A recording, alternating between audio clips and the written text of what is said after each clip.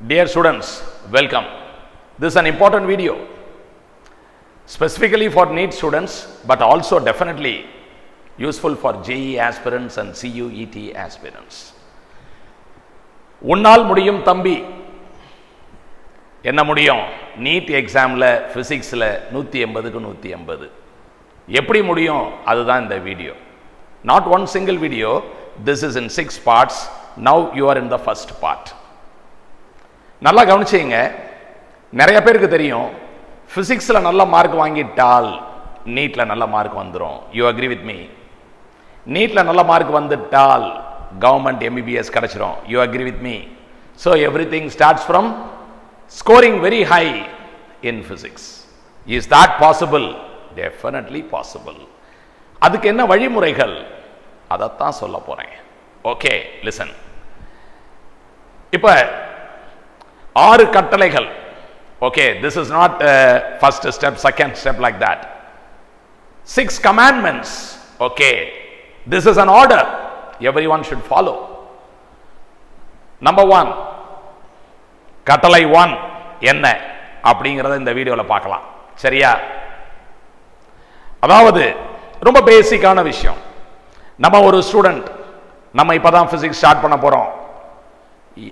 நமக்கு ரொம்ப நல்ல ஒரு ஆட்டிடியூட் தேவை. So first step attitude. அதாவது ரொம்ப ஒரு நல்ல பிஹேவியர்.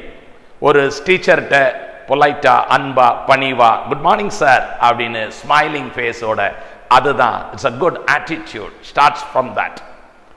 ஸோ ஒரு கிளாஸ்ல பிசிக்ஸ் டீச்சர் வராரு அப்படின்னு சொன்னா நம்மகிட்ட நோட் புக்கு, பேனா எல்லாம் ரெடியா இருக்கணும். சார் வந்தோன்னு விஷ் பண்ணணும். ஃப்ரண்ட் பெஞ்சில் சீட்டு கிடைச்சா ஓகே, அப்படி பின்னாடி உட்கார்ந்துருந்தா கூட பரவாயில்ல. நல்லா கவனிக்கணும். வார்த்தைக்கு வார்த்தை புரியுதான்னு பார்க்கணும், கவனிக்கணும். அது ஒரு மணி நேரம் கிளாஸாக இருக்கலாம், 1.5 மணி நேரம் கிளாஸாக இருக்கலாம். ஃபுல் எனர்ஜியோட அந்த கிளாஸை கவனிக்கணும். தேவைப்படும் பொழுது அவர் சொல்ற விஷயங்கள் முக்கியமாக இருந்தால் நோட்டில் எழுதிக்கிட்டே வரணும். கண்டிப்பாக போர்டில் எழுதுறத எழுதணும். ஏன்னா ஒரு டீச்சர் போர்டில் தேவையில்லாத விஷயத்தை எழுத போகிறதே இல்லை. அவர் போர்டில் என்ன எழுதுறாரோ அதெல்லாம் எழுதிட்டே வரணும். அதுதான் ஒரு ஸ்டூடெண்டுடைய class note. Listen to the teacher very very carefully. Very very important. Suppose உங்களுக்கு அவர் சொன்னப்ப ஏதாவது புரியல, அதை நோட் பண்ணிக்கணும். இது புரியல, எண்ட் ஆஃப் த கிளாஸ் நீங்க கேட்கலாம். சப்போஸ் இம்மீடியட்லி அந்த கிளாஸ்ல சார் எனக்கு இது புரியல அப்படிங்கிறத கேட்கக்கூடிய சூழ்நிலை இருந்தால், if that teacher doesn't feel that he is not disturbed, then you can ask him, sir இது என்ன சார் அப்படின்னு கேட்டுக்கலாம். Definitely end of the class டீச்சரை போய் பார்த்து கண்டிப்பாக கேட்டுக்கலாம். அந்த வாய்ப்புகள் கண்டிப்பாக இருக்கும். So ask doubts. Read the class note. நீங்க எழுதுனீங்க இல்லையா, அதை ஈவினிங்ல, நைட் டைம்ல, ஸ்டடியில நல்லா படிச்சு பார்க்கணும். அப்புறம் teachers give notes.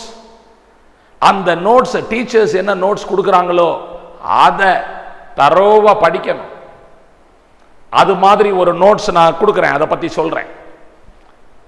Teachers notes அப்படிங்கிறதையும் படிச்சு எல்லா கான்செப்டையும் நம்ம தரவா புரிஞ்சுக்கணும். கான்செப்ட் அப்படிங்கிறது என்ன? ஒரு லெசன் அப்படின்னா அதுல ஒரு 100 கான்செப்ட் இருக்கலாம். நான் டிஸ்கிரிப்ஷன்ல ஒரு டீச்சர்ஸ் நோட்ஸ் அப்படின்னு நம்ம சக்தி நீட் அகாடமியில கொடுக்கக்கூடிய ஈஸி பிசிக்ஸ் அந்த நோட்ஸ் போட்டிருக்கேன். Just for you to have a reference.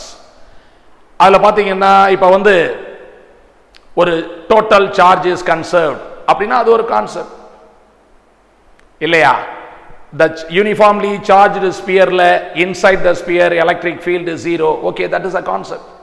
Adu mari there are hundreds of concepts. Every paragraph is a concept. Every line, single line in a paragraph is a concept. Onnu namakku puriyudha? Do we understand everything? That is very important. அப்படி கம்ப்ளீட்டா புரிஞ்சுக்கணும். அப்படிங்கிறது தான் நம்மளுடைய commandment number 1. Okay, ஒரு lesson, அந்த லெசன்ல இருக்கக்கூடிய அத்தனை கான்செப்டையும் சரியா புரிஞ்சுக்கணும். What are the steps to follow? Listen to the teacher in the class. B attentive in the class. Number 2, take notes and definitely what ever he rights in the black board you should make a note of it. Number 3, teachers give their own notes. அவரே எழுதின notes கொடுப்பாரு, அதை படிக்கணும்.